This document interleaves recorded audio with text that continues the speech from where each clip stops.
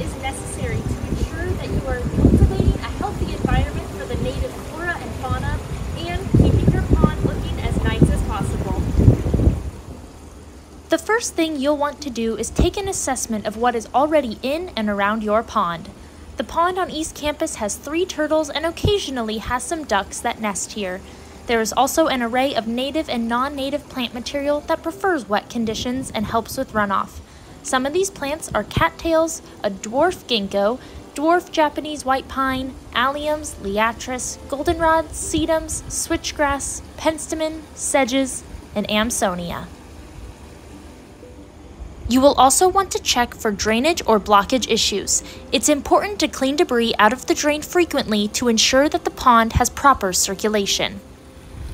Assessing what is already present can help in making recommendations in the future. It is also important to remember that not all algae growth is bad. Sometimes it is exactly what your pond needs. Just make sure to monitor what is growing in and around your pond and to take action once something becomes invasive. It is also important to calculate your pond surface area if you ever need to apply fungicides, algicides, or do any sort of water treatment. To calculate the surface area, I measured the length and width, which came out to 4.08 meters long and 1.82 meters wide.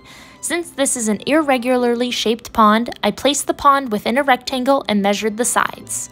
I then multiplied 4.1 meters times 2 meters times 0.9 and got 7.38 meters squared.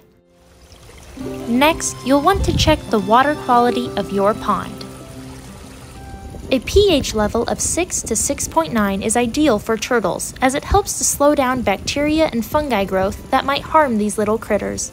You can purchase pH test strips from almost any pet or swimming pool store. Excess levels of nitrate and phosphorus are also something to look out for, as it can lead to nuisance plant growth. You can test these levels with a water testing kit, or you can send your pond water to a water testing lab. It's best if you test your water quality once a week if it's a new pond, and once a month after it's established. It's also important to test your water quality at the same time of day, since pH, nitrate, and phosphorus levels can fluctuate throughout the day. It is also important to consider any additional sediments or nutrients entering the pond. Considering buffer strips or adding plant material can help control nutrient runoff and stop unwanted sediments from entering your pond. The pond here is surrounded by natural stone and marginal pond plants.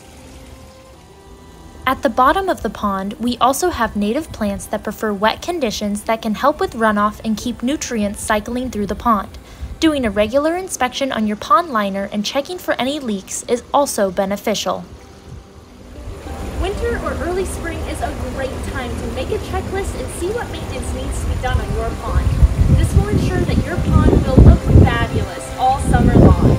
Doing an initial assessment, calculating surface area, testing water quality, and considering additional sediment input and nutrient runoff is a great start to managing your pond. Keeping a regular maintenance schedule will keep you happy and your pond and wildlife healthy. Thank you again for joining us today on Front Yard Gardener.